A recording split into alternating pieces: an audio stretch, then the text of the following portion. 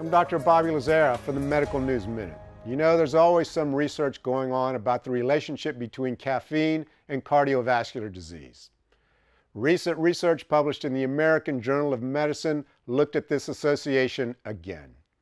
Using data from the multi-ethnic study of atherosclerosis, coffee and tea was classified as never or greater than 1 cup per day in a population of over 6,000 patients. The association between coronary artery calcification progression, cardiovascular events, and caffeine intake via tea or coffee was looked at. The findings, well, they're good news for tea drinkers. Drinking greater than 1 cup of tea a day was associated with slower progression of coronary artery calcium and a reduced risk for cardiovascular events. Not so for coffee. No worries, you coffee drinkers, I just saw a study that stated it may reduce the risk of liver cancer. I'm Dr. Bobby Lazzara for today's Medical News Minute.